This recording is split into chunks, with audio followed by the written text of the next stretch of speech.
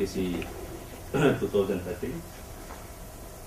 So I'm myself, I'm Professor Venkata Subbaiah, working as a professor in the Department of Mechanical Engineering, Andhra University, Visakhapatnam.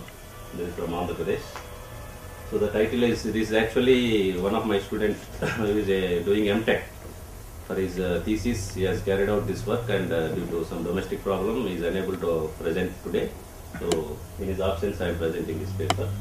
This is a prioritization of engineering characteristics of a product using HOQ, that is house of quality, ANP approach, ANP analytical network process.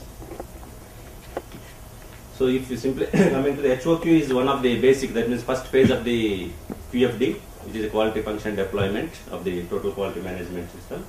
And this which translate the customer needs into design requirements, that the design requirements I made it as a engineering characteristics, the terminology I have made different.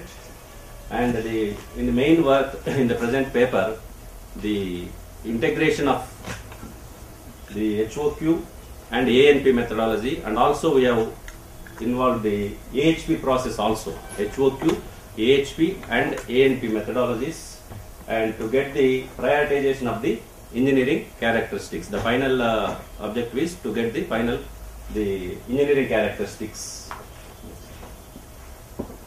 So nowadays you can see the present trend of this, whatever is customer demands. So we have to produce the goods like that because of the number of various manufacturers are there. So for any product you see, so the televisions or the vehicles, automobiles, or whatever it may be, you will have the number of manufacturers are there. So people naturally prefer whatever their requirements are suited or available in the product. So it is nowadays the customer market, we can say. Previously whatever say only one product is available, customer is forced to take out that. But nowadays we will have plenty of opportunities and the customer is deciding factor. So for that the HOQ will be useful, and also the engineering characteristics should also match with the expectation of the customers, what is required. So a customer oriented product design technique is necessary to do this task. So this is the house of quality.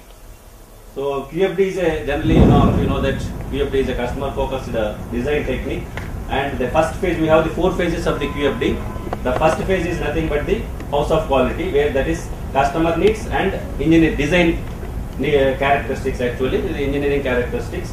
That is the first part of the QFD. Actually this from the output of the first phase will go to the input of the second phase, that is the parts planning, and the output of second will go to the process planning, and that output of the process planning will go to the production planning, which is the final product output. So this all 4 is a total methodology, but in this paper only we have concentrated on only first part only we have done, not the remaining part. If you continuously carried out all the 4 process with 4 chapters, it will go to roughly, if you take the exact case studies with all the analysis, we may go for the PhD also. Next.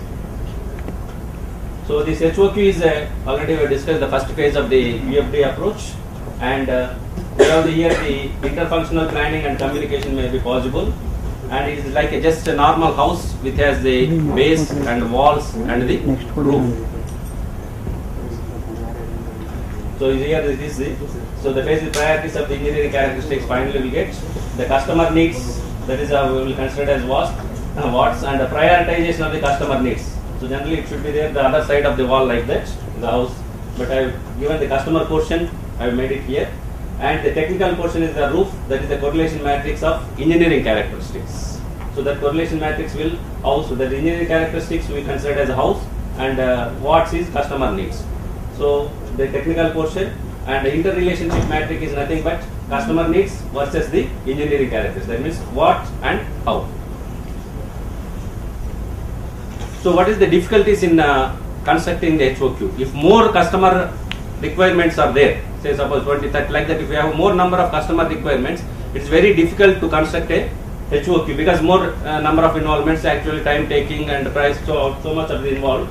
So we want to make it as because in the traditional HOQ they have not mentioned anything. So you have to follow only the methodology of HOQ by making number of, say suppose the customer requirements are say 20.